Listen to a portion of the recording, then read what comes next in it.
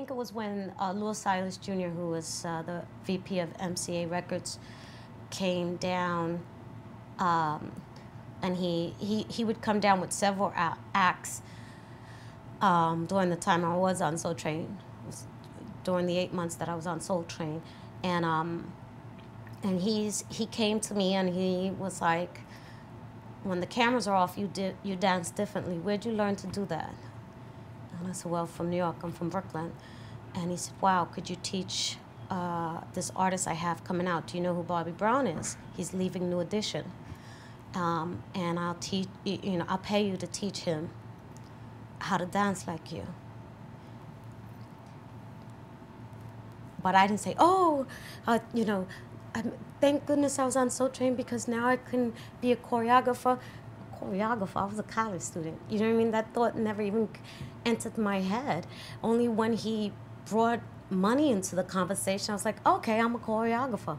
And I did it so I could pay for my living expenses and my college books and that. It wasn't, sorry, but really, and that's, I think that's why I was always just so much of a burst of energy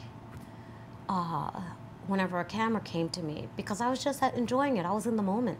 There was no other preconceived notions or preconceived ideas of what I could get out of the experience. I was just experiencing the experience for what it was, and that's it.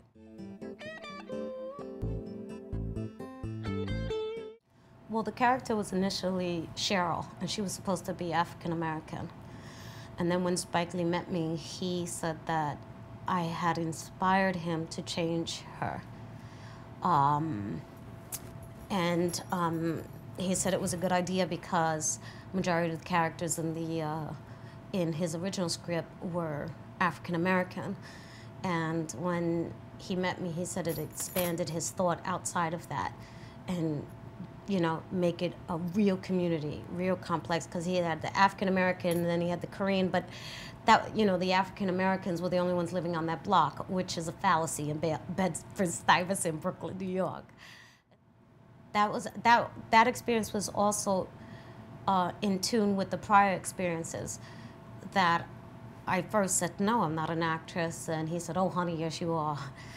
Drama queen. And so then I was like, oh, no.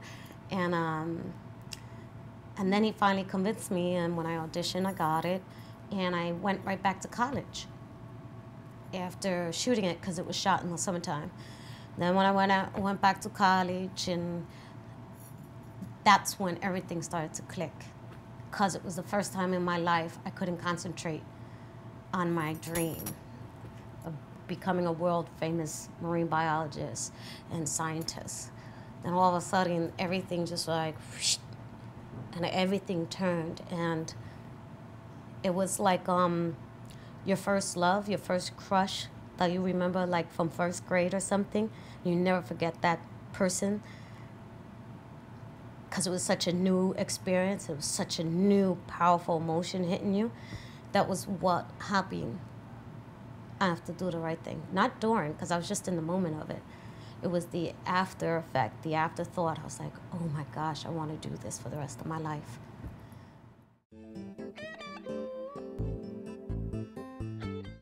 When you walk into a room, a casting room, and all the faces are white, literally, there's not one black, brown, yellow face in the room but yours, and they're all A-listers,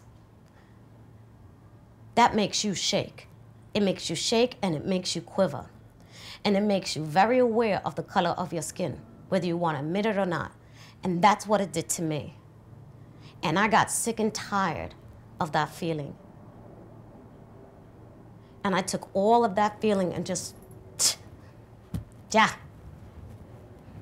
I am entitled to be in this room.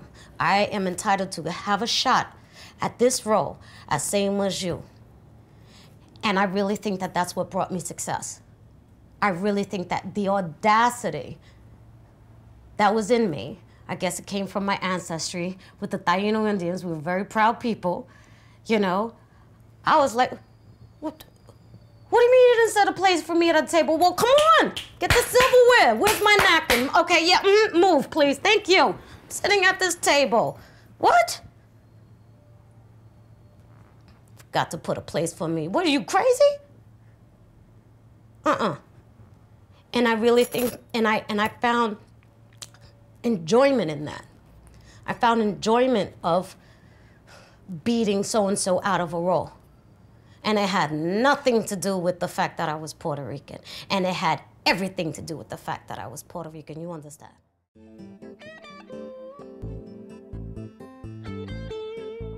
It's made me produce my own films. It's made me venture out into the theater world. You know, it's made me want to be even a better actress. To say, yeah, okay, you want to shut me out over here, but look, I'm good and you know it. I'm good and I'm getting better. You know, it's a double-edged sword.